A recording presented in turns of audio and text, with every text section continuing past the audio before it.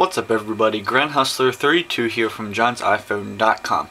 Today I have a review of Tube Downloader, and this allows you to download videos from websites directly on your phone. When you first open up the application, this will be the first thing that you see.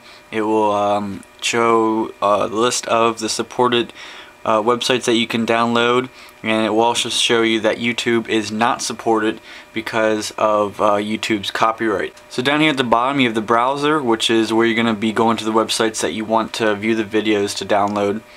Downloads will be the files that you are currently downloading. Go to files, these will be the files that you have already downloaded. Settings is just the simple ones that you can change how many downloads you can do at once and all that.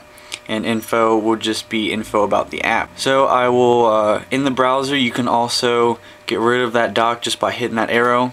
You can view bookmarks, and you can add your own bookmark as well. So I'm just going to go to dailymotion.com and I will just pick a random video and I will download it. So I will click on this one. It will load up the page here. Once it is done, you can get this and you hold it and you will get download and open the link.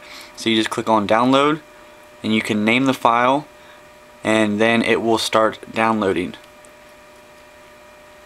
Once it is done downloading, you can click on it and this will give you options to delete it. You can open it in another app, play it right here, or export it to your photo roll. And then of course in the photo roll you can play it as well, but I would just click play here and you can see it is playing, and click on the screen to make the HUD go away. This is a pretty cool app. The only thing that I would like is if you could download YouTube videos, but nothing lets you download YouTube videos, at least not in the App Store. But for everything else, this is very cool that you can download videos from pretty much any other site and have them directly on your phone, either inside the app or on your photo roll. So if you'd like to check this out, it is called Tube Downloader. It is available in the App Store for $1.99. There will be a link in the description for you to check it out. Hopefully you guys like this. I have more videos coming very soon. Subscribe if you are not already, and I will see you in the next one. Peace.